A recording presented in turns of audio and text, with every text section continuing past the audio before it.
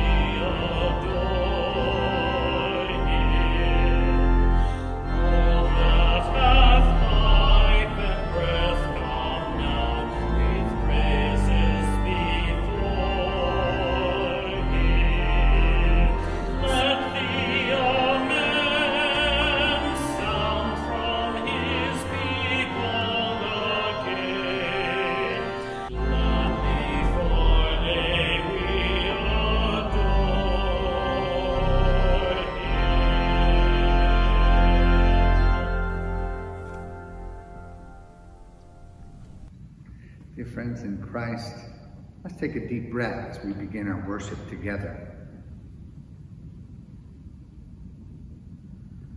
The grace of our Lord Jesus Christ and the love of God and the fellowship of the Holy Spirit be with you all. And also with you. Almighty God, to you all hearts are open, all desires known, and from you no secrets are hidden. Cleanse the thoughts of our hearts by the inspiration of your Holy Spirit, that we may perfectly love you and worthily magnify your holy name, through Christ our Lord. Amen. Together, let's say the words of the Gloria on your screen. Glory to God in the highest, and peace to God's people on earth. Lord God, heavenly King, almighty God and Father, we worship you, we give you thanks, we praise you for your glory. Lord Jesus Christ, only Son of the Father, Lord God, Lamb of God, you take away the sins of the world, have mercy on us. You are seated at the right hand of the Father, receive our prayer. For you alone are the Holy One. You alone are the Lord. You alone are the Most High, Jesus Christ, with the Holy Spirit, in the glory of God the Father. Amen. Let us pray. Grant, O merciful God, that your church, being gathered by your Holy Spirit into one, may show forth your power among all peoples to the glory of your name, through Jesus Christ our Lord, who lives and reigns with you and the Holy Spirit, one God, now and forever. Amen. Let us attend now to Joanne's reading of portions of the letter of James. A reading from the letter of James. Are any among you suffering? They should pray. Are any cheerful? They should sing songs of praise. Are any among you sick? They should call for the elders of the church and have them pray over them, anointing them with oil in the name of the Lord. The prayer of faith will save the sick, and the Lord will raise them up, and anyone who has committed sins will be forgiven. Therefore, confess your sins to one another, and pray for one another, so that you may be healed. The prayer of the righteous is powerful and effective. Elijah was a human being like us, and he prayed fervently that it might not rain. And for 3 years and 6 months, it did not rain on the earth. Then he prayed again, and the heaven gave rain, and the earth yielded its harvest. My brothers and sisters, if anyone among you wanders from the truth and is brought back by another, you should know that whoever brings back a sinner from wandering will save the sinner's soul from death and will cover a multitude of sins. The word of the Lord. Thanks be to God.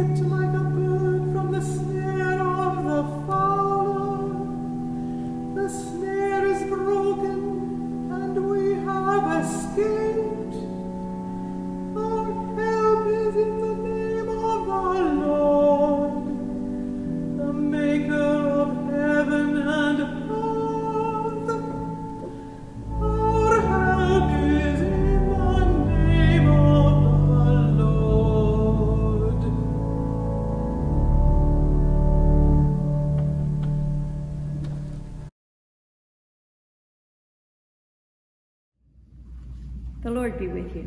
And also with you. The Holy Gospel of our Lord Jesus Christ according to Mark. Glory to you, Lord Jesus Christ.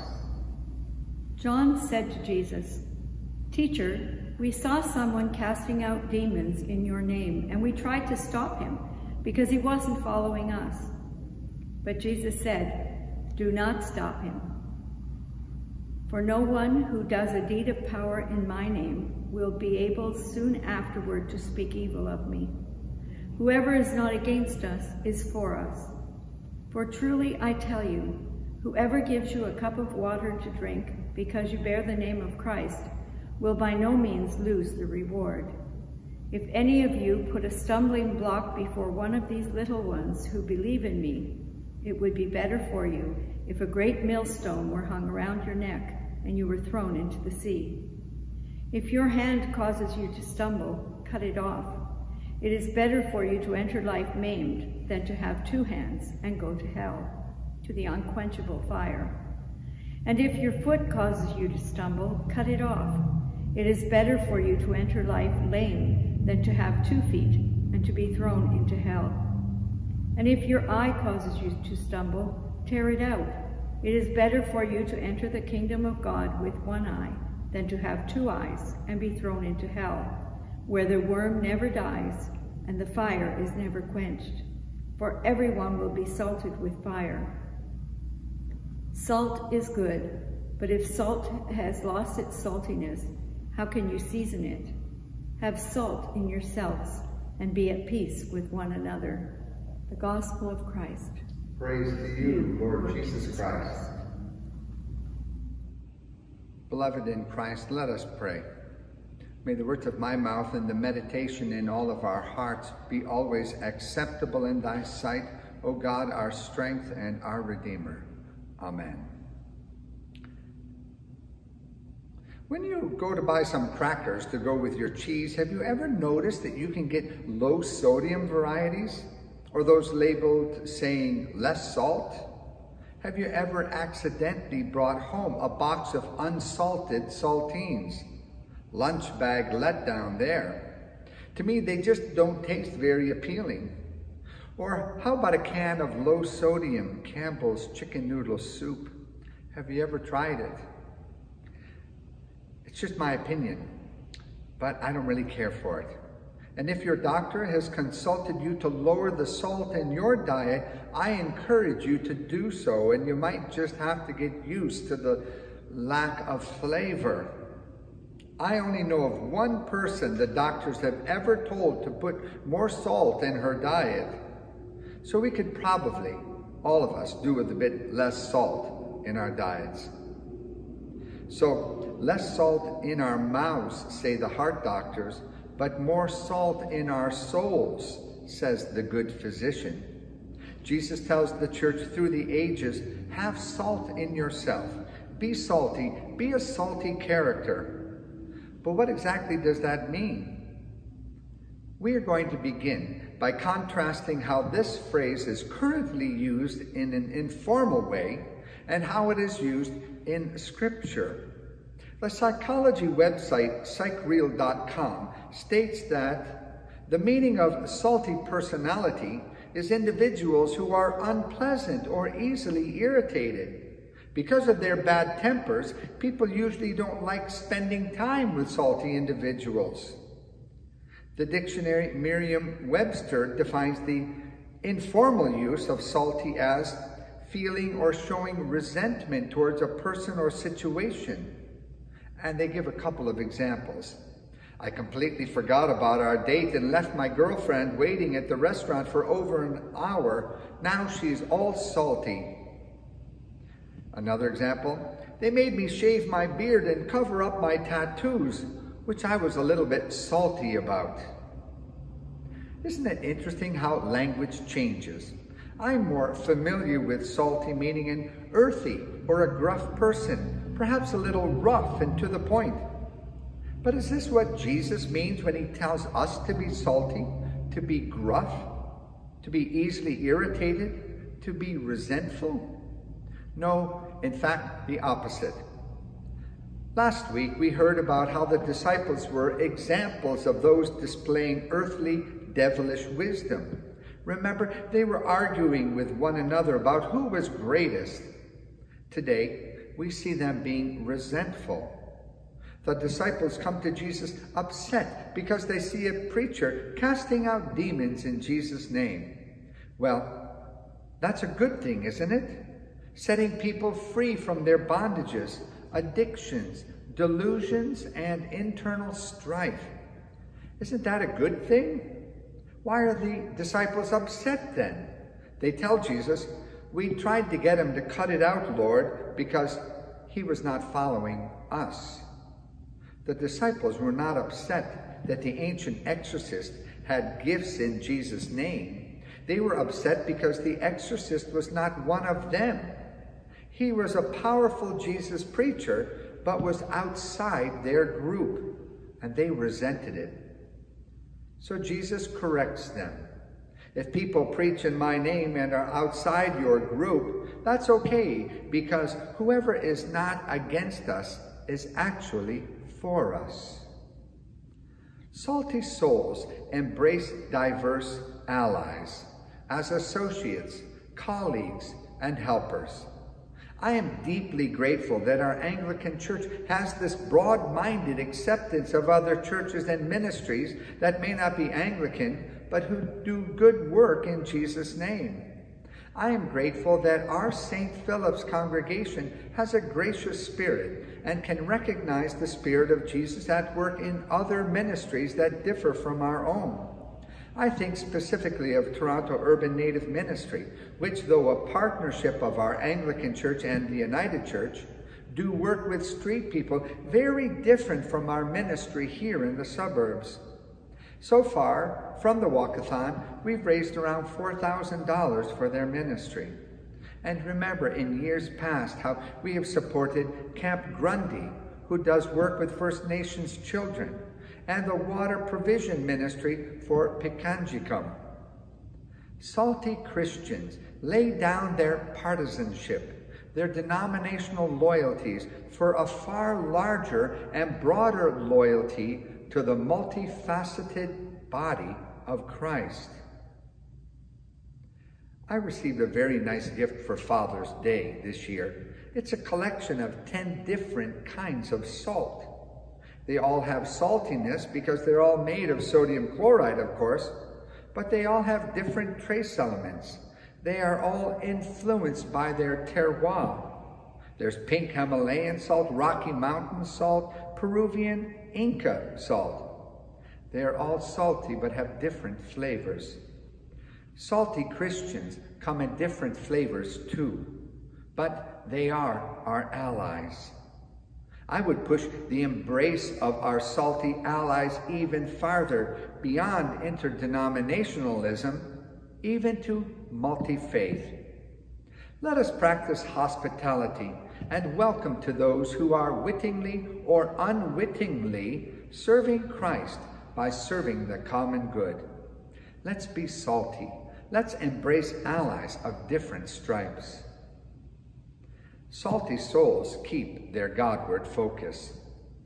As you know, we were away for a week in St. John's, Newfoundland for our anniversary. We hiked the East Coastal Trail that hugged the rugged shoreline each day. The trails were rough, rocky, and often strewn with roots. It was tough going, and you had to keep focused. We even got neck aches by the end of the day for staring down hours and hours. We had to keep focused. Salty souls keep their focus on the Lord because they realize there are many, many occasions for stumbling. Jesus uses graphic language to shock us out of our complacency and into an awareness of the danger of stumbling and the seriousness of keeping on the spiritual path. If your hand causes you to stumble, cut it off. And if your foot causes you to stumble, cut it off. And if your eye causes you to stumble, tear it out. It is better for you to enter the kingdom of God with one eye than to have two eyes and to be thrown into hell.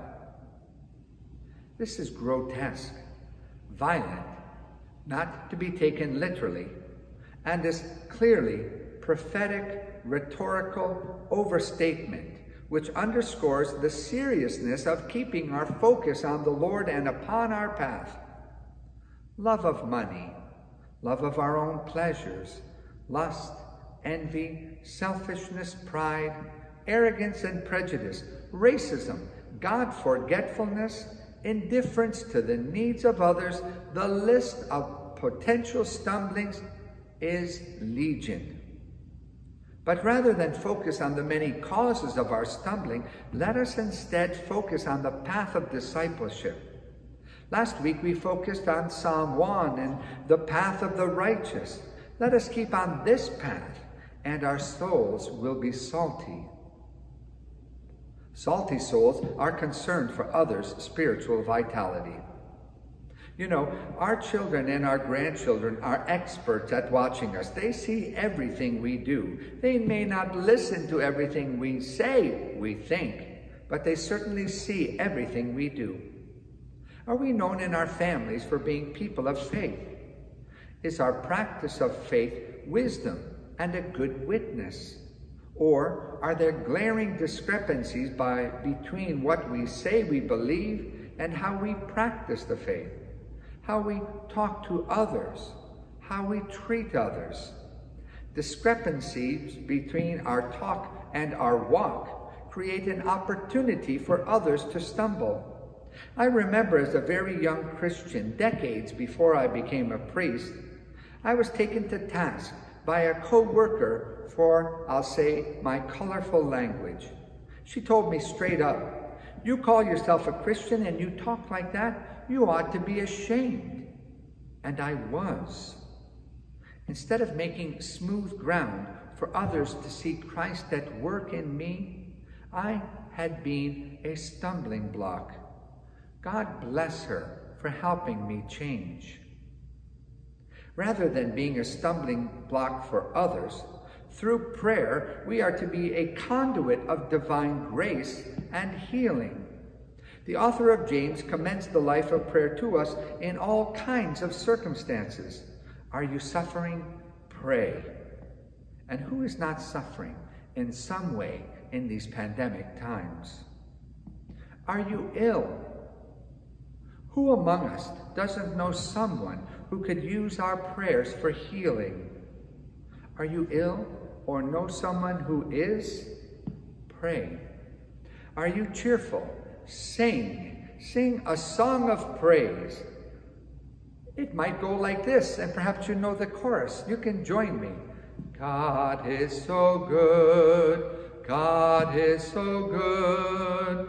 God is so good. God's so good to me. You know verse 3? God answers prayer. God answers prayer. God answers prayer. He's so good to me. God answers prayer. Salty souls pray because prayer connects us to God and places us in God's presence. Prayer changes us. Prayer changes how we view life situations and can help bring others into the healing light.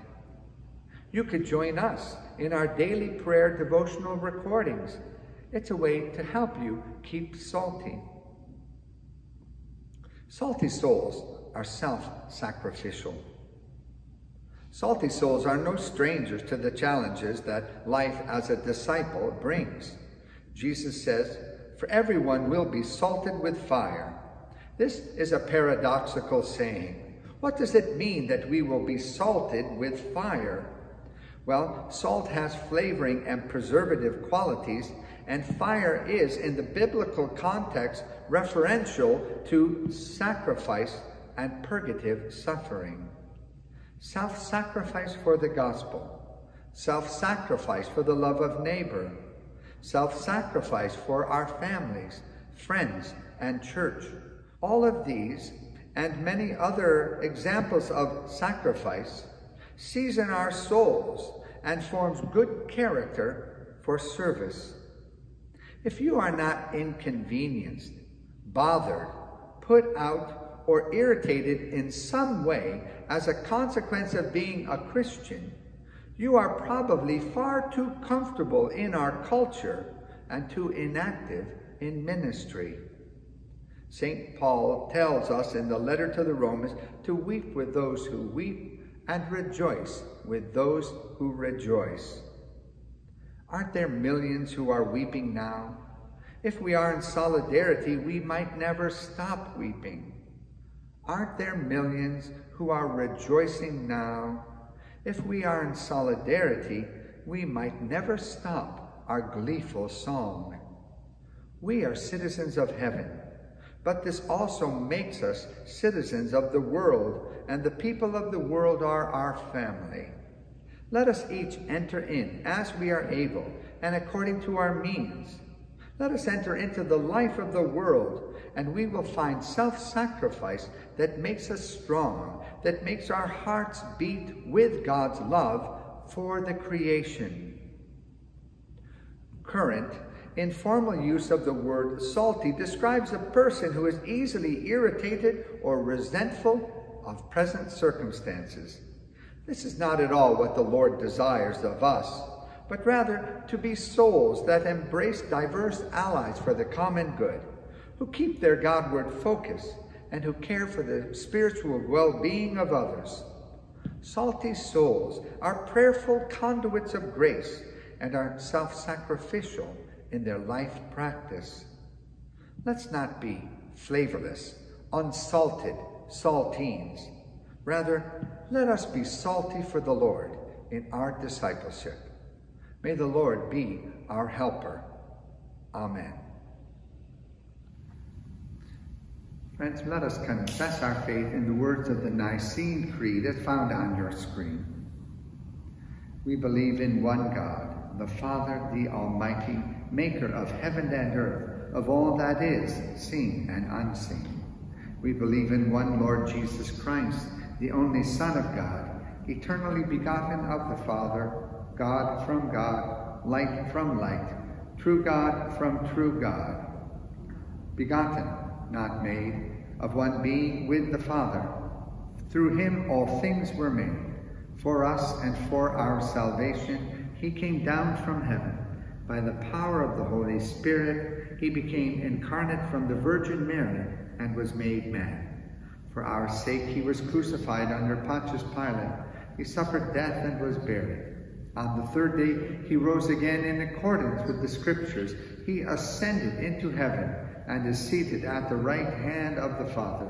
He will come again in glory to judge the living and the dead, and his kingdom will have no end.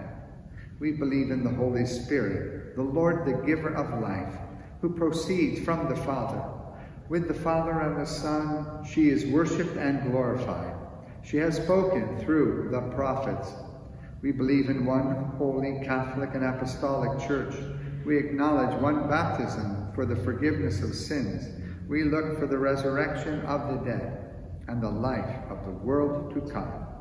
Amen. And now, let us gather our hearts for the prayers of the people. God of hope, hear our prayer. Thank you for the turn of the season. We appreciate the autumn air and the colors that are emerging from the trees.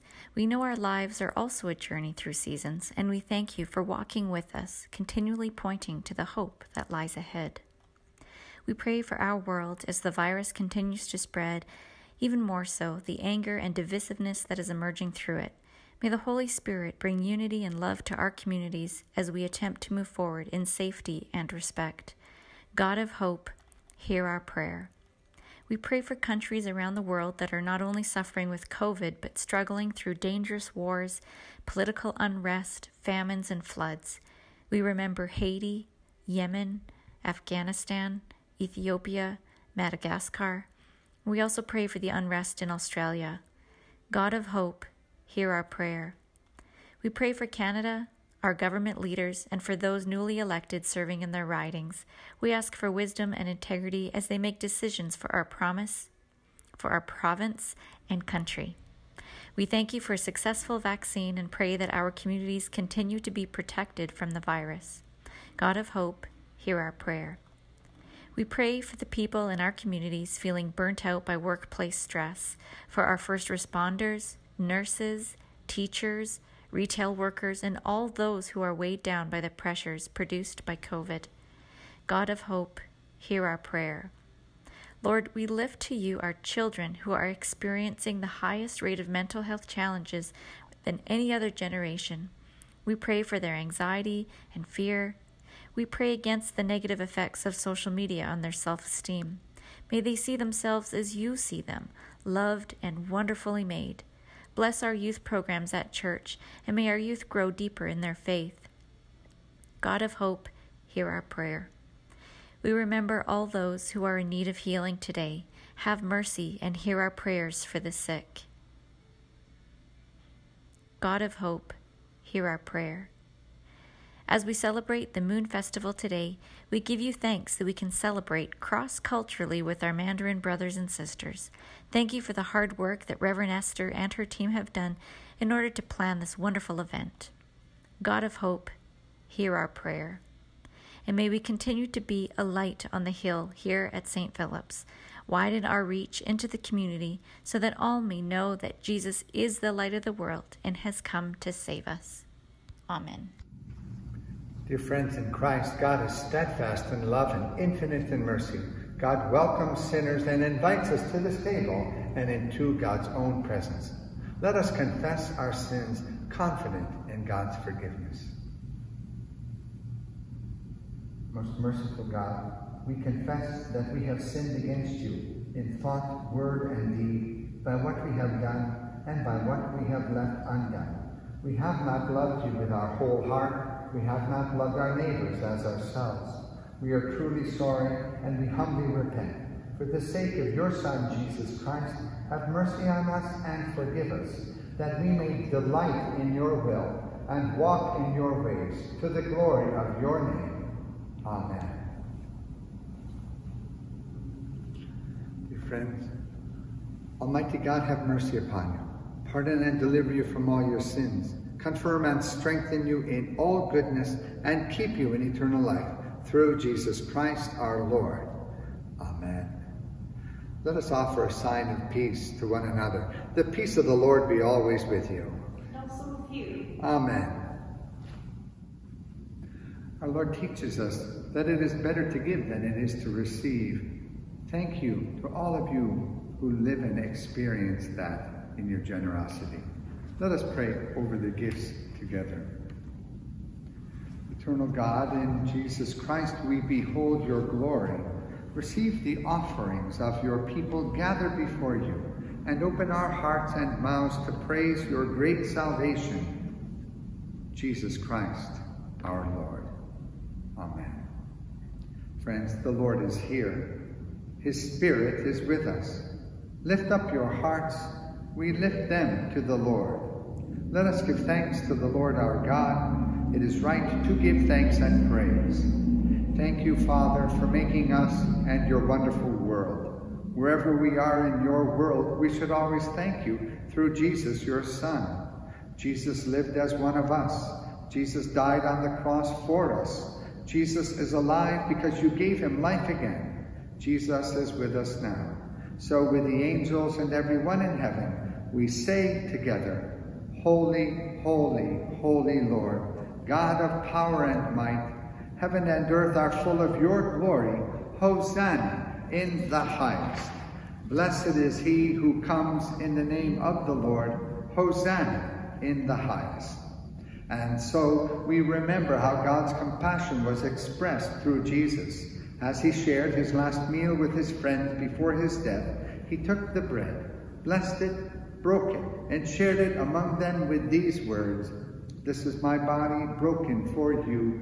Eat and remember me." After the meal, he took the cup of wine, blessed it, and shared it among them with these words, "This is my blood poured out for you. Drink and remember me." And so we eat and drink and remember, and we will keep doing this until Jesus returns in glory. Therefore, we remember that Jesus is always with us. Send your Holy Spirit, gentle as a dove, on us and on these gifts. Help us all to walk hand in hand with Jesus and live our lives for him. All honor and glory belong to you, Father, through Jesus, your Son, with the Holy Spirit, one God, forever and ever. Amen. And now, as our Savior Christ has taught us, let us sing as we pray.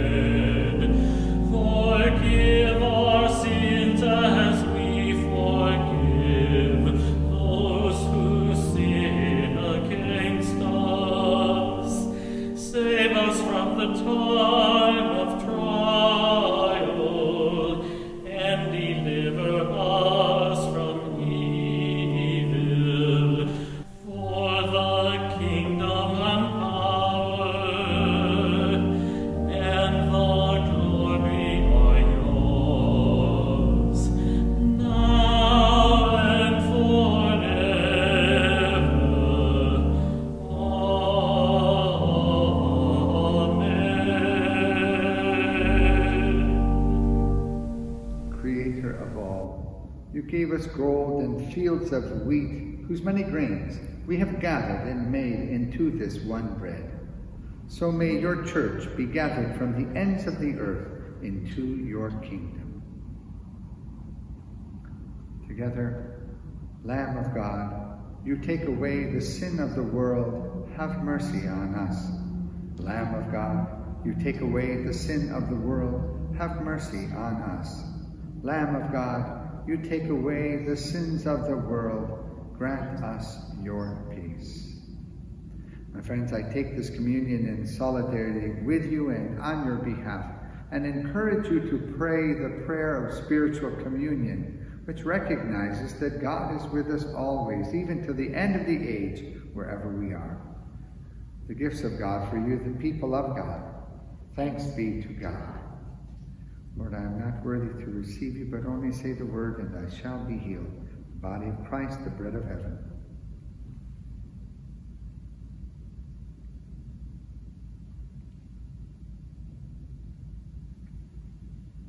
The blood of Christ, the cup of salvation.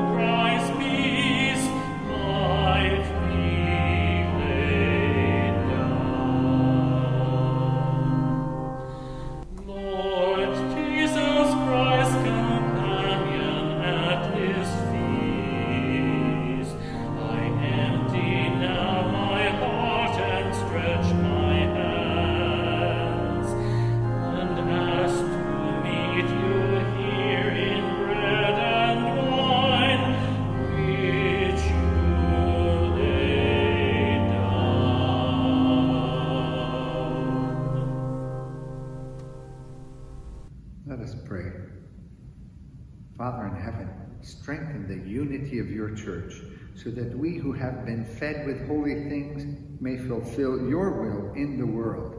We ask this in the name of Jesus Christ our Lord. Amen.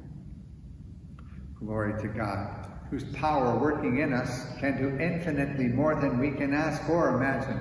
Glory to God from generation to generation, in the church and in Christ Jesus, forever and ever. My friends, the peace of God, which passes understanding, keep your hearts and minds in the knowledge and love of God and of his Son, Jesus Christ our Lord, and the blessing of the Creator, the Redeemer, and the Sanctifier fall from heaven and rest upon you and all that you love this day and forevermore. Amen.